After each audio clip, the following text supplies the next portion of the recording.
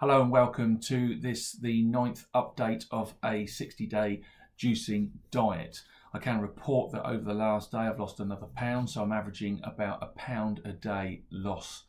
So far, doing quite well. I've got through the first 3 days of badness, the second 3 days of feeling really great. Still feeling good about myself at the moment, still feeling mentally strong, not feeling really that hungry, although that the evenings can be a part of the day when I really start to want to eat. Did crack just a little bit yesterday, just had a slice of bread, but still essentially on the juicing plan, which is good news. Thought today that I would share with you some interesting fact about juicing and what effect it can have on your body. The thing to say before anyone juices or does anything like this, as anyone always says, is really just consult a doctor to make sure that they're happy with what you're doing, as I have done.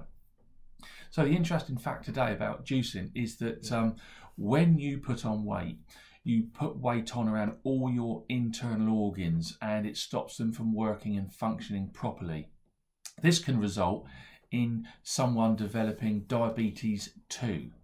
Now the good news is that when you start juicing, because your body wants you to survive and it's doing everything it can for you to work as healthy and as efficiently as possible, it starts to strip away the fat from your organs first.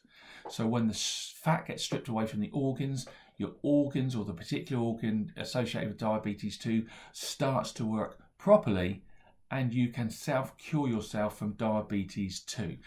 This information was available in the diet video called Fat, Sick and Nearly Dead, which I've recommended.